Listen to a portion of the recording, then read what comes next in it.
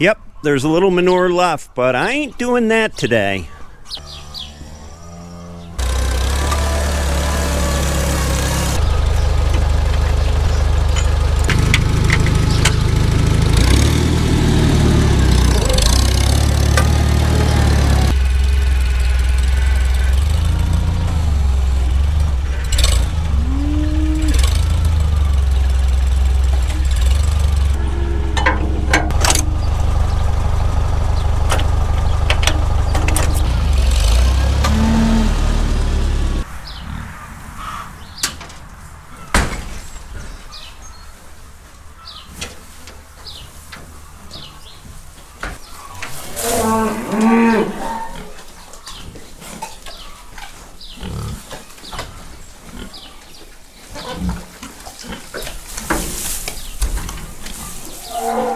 Rule number one of loading pigs is they don't like step downs and step ups, and when we back up to the winter pen here, we've got both a step off the bedding pack and then a step onto the trailer with this funny gap in between.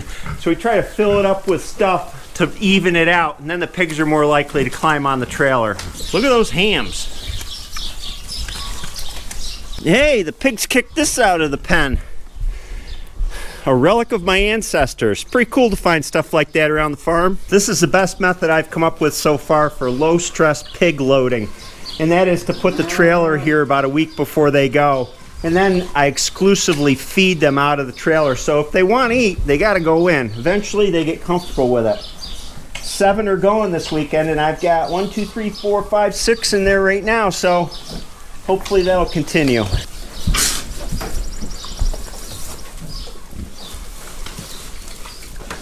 This morning I'm going to fix some fence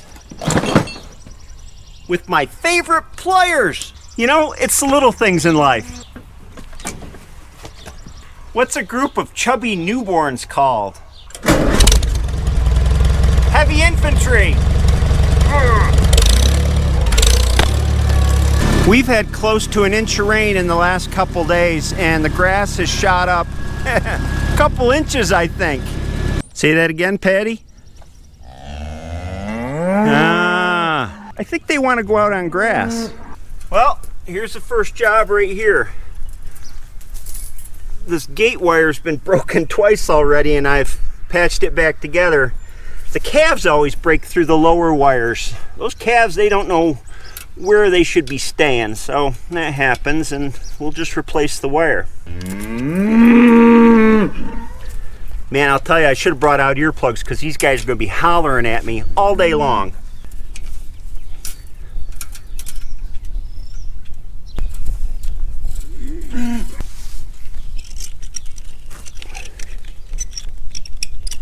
There we go. This is pretty much the job. Drive along all the fence rows and look for problems. I got a sagging lower wire here. I'm looking for the source. Still haven't found it. Typically what happens is we get deer running out from the woods during the winter, and they'll break the wire someplace or another. Every year I gotta fix it. Speaking of deer, when I caught my neighbor trying to attach a rocket engine to a deer, I immediately reported him to the authorities. Shame on him for trying to make a quick buck. Here at the road, probably the deer crossed the road, and I've got a whole bunch of bad insulators that need to be replaced.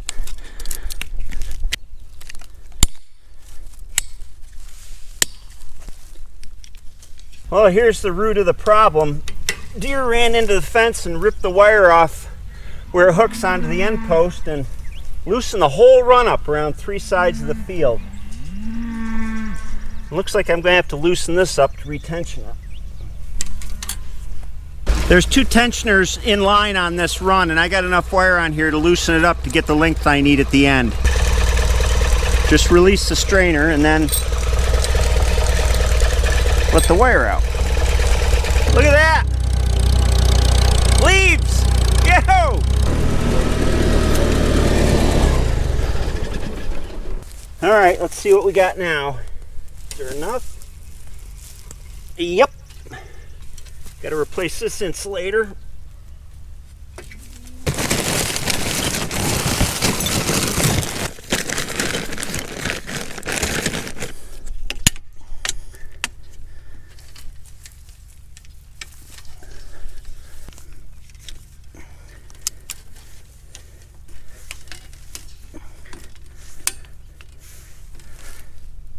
Plenty of room.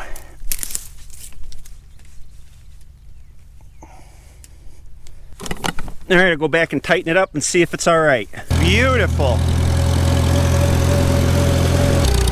It looks like our largest soil aerators have been at work, also known as the woodchuck. All right, now let's see what happens when I tighten this back up. Deer not only run through and break the insulators and break the fence, but they also stretch the fence, and that's what's happened here. The wire's gotten stretched. I'll just tension the top one too. So now that you've seen some of it, let me tell you how we do it. Our perimeter fences, this is a perimeter fence for us, are just T-posts, and they're spaced at about 30 feet apart. I just pace them off when we set the fence. We use T-posts, we use these cheap insulators, and yes, they do break, but they're easy to replace. And then for corners, we used braced corners, and this is just an aluminum system. It's actually quite expensive for what you get. It doesn't work very good. I wish there was something better out there, but this is what we've got now, and we just maintain it. Sometimes these come loose and we have to replace them. The corners are made such that the wire can move around the corners, so when we tension the fence, it flows through the corners, the wire does. And then we use these tensioners that you've seen to keep the wires tight. It's a really easy to build and cheap fencing system. It's just 2 wires, one at 36 inches high, one at 18 inches high. The cows don't go through it. We keep it nice and hot with the fencer. The calves will go through it in their first few months of life, and there's really nothing to do about that. And it's really not a big problem because eventually the calf crosses back through to nurse from its mom. I'm liking what I'm seeing here. You saw this grass a week ago when I was spreading manure, and look how much taller it is, and the clover's coming up through. I like it. We'll probably have the cows on here if it keeps raining in a week, 2 weeks at the very most. All right, yell at me all you want.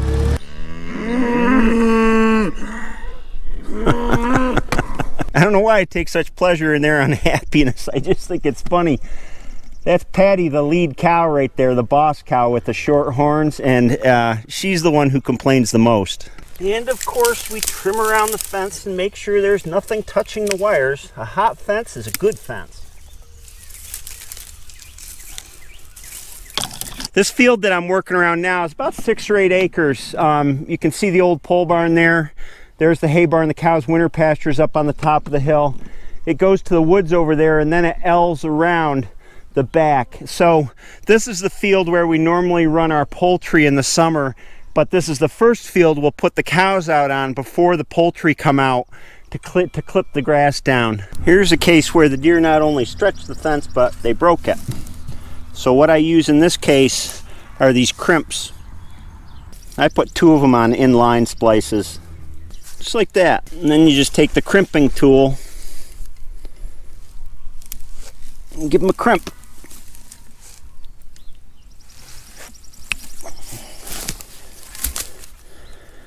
I bend the ends back, which makes it less likely for them to slide through. And we're done.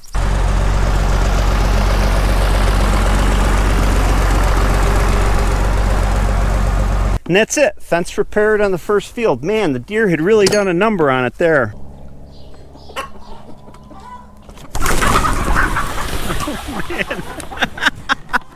I freaked out the chickens. What are you, chicken? We'll go and see how the little fluffs are doing.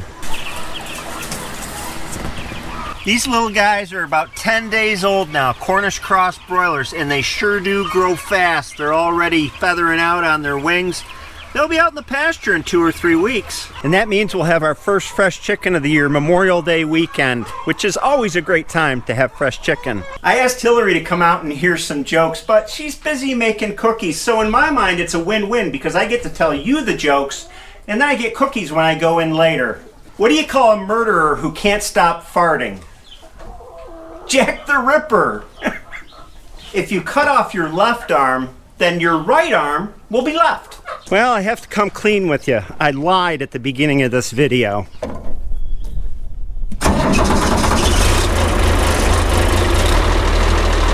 I am spreading manure today. Sorry.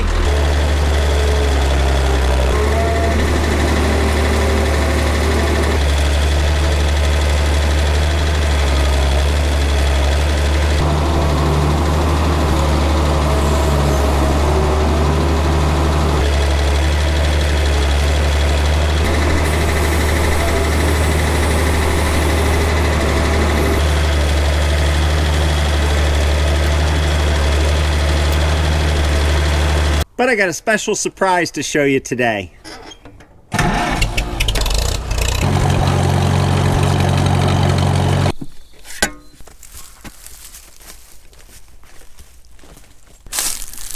I'm looking for something in particular, and I know where it grows. Here's a little bit. Here's a bit more.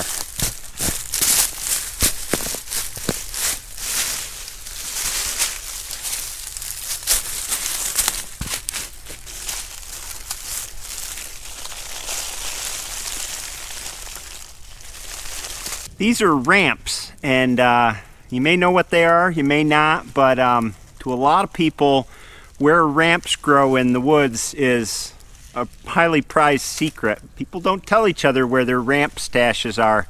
They're a kind of wild leek, and unlike most leeks, you eat the whole thing. You trim the root off here. Well, I did a poor job of that, but... And then you saute the leaf, the stem, the bulb, and they are delicious. They only grow for a few weeks a year, and when you harvest them, you got to be careful, because if I dug this whole thing out, I wouldn't have ramps next year. So you take, I usually think 10% of the patch is fine to let it regrow back in. Some people will actually take pieces out and plant them in other pieces, trying to spread how many grow. I'll tell you, to the people who love them, these are worth a lot of money. I saw for sale the other day a dozen of these for 10 bucks. They really are like nothing else. And I know people come from outside states sometimes to this area to dig them at this time of year. These will be sauteed for dinner tonight. Look at these beautiful flowers. Amazing what grows in the woods early before the leaves go on the trees. Looks like I'm a little bit early yet, but this is trillium. Trillium is one of the ways I mark the season. It turns into this beautiful white flower, and it's called trillium because everything in it comes in threes.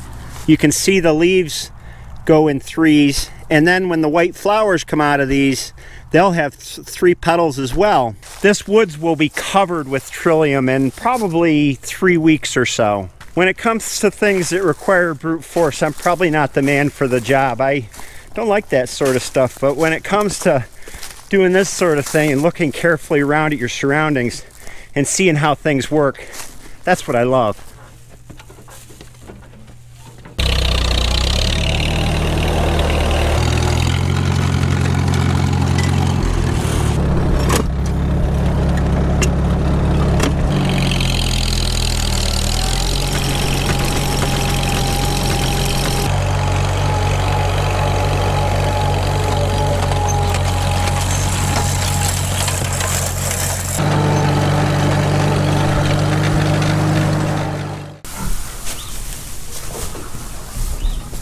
So many people these days are too judgmental. I can tell just by looking at them.